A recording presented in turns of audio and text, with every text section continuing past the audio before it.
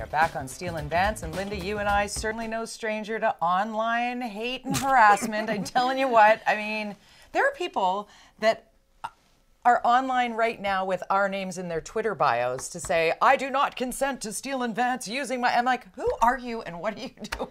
Like, so, question, are you going to quit Twitter now that Elon Musk's running it? No, I'll never pay for Twitter, though. Yeah.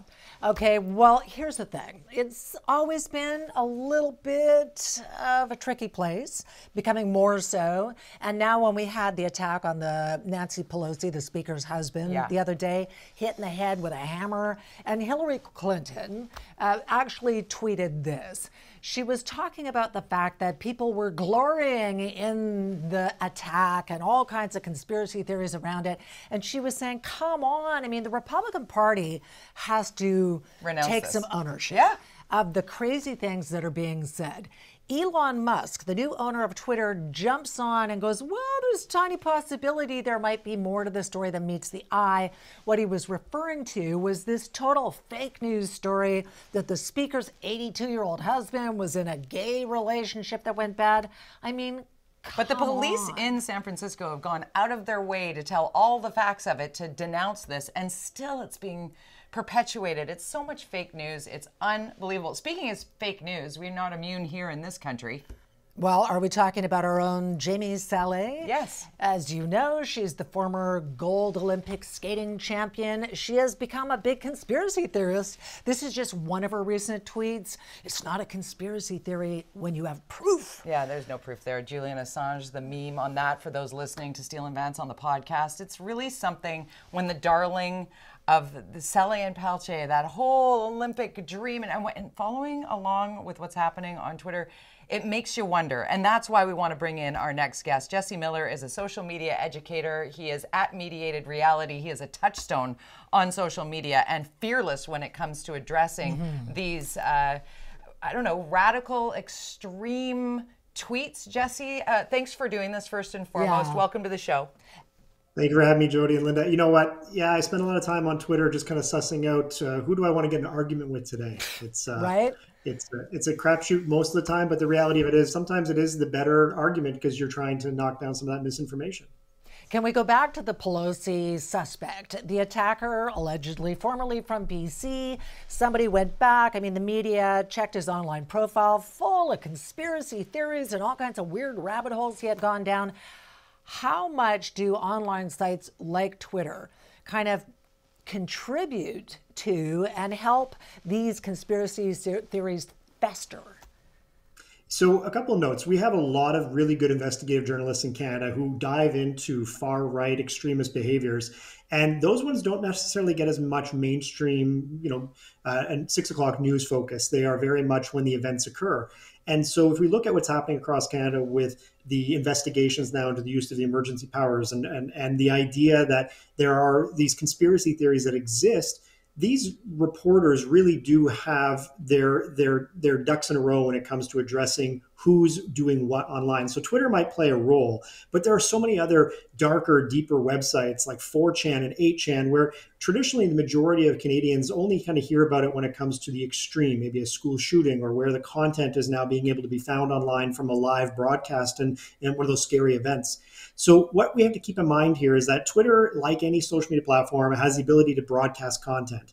And so where a user is kind of collecting this information isn't really the focal point. We should be looking more and more at how users are focusing their energies. And so this story is so interesting to me because the conspiracy pieces unraveled so quickly. It's like, well, why were they found in their underwear? You have an 82-year-old man who's sleeping in the middle of the night, gets woken up by an intruder. Why in the world do we need conspiracy theory except for the idea that it's associated to politics? And so if we look at any major event, conspiracy usually goes to favor bias. And the biases that are right now in the play of individuals online is whether it's gun violence, whether it's violence against individuals or politicians or the spouses of politicians. Conspiracy is favored because it affirms bias. Yeah. And when we're talking about online hate and extremism or radicalization or fake news that's online, and then it makes the leap into real life, whether it was the Pizzagate with the Clintons or what we just saw, like the smashing of the door to get into the speaker's home and attack the 82-year-old. I mean, the leap from online to real life? Are we seeing that more and more, or are we just covering it more and more?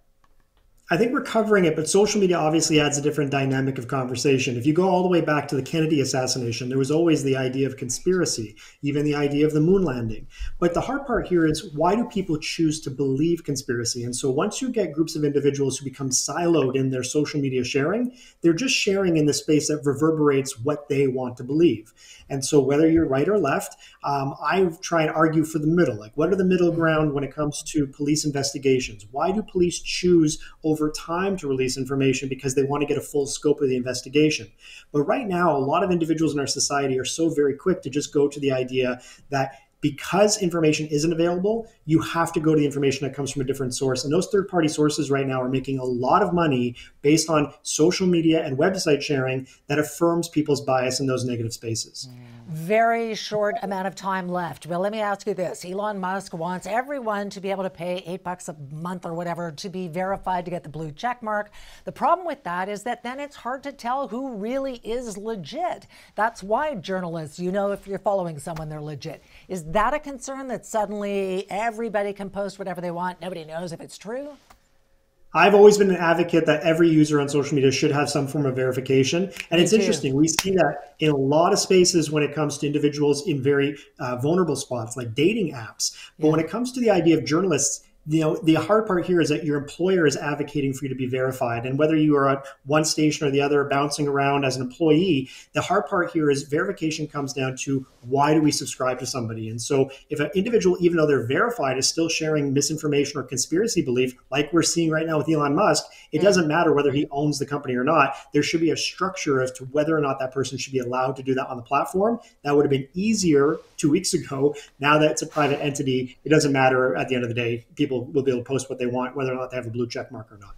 Jesse Miller from Mediated Reality, a social media educator. Always a fascinating conversation. Thank you for joining us.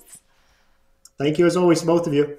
You got to come back. We got to talk more. Oh, yeah. There's always pushback and argument as to why everybody shouldn't be verified on social media, and we got to get no into more that eggheads. Right?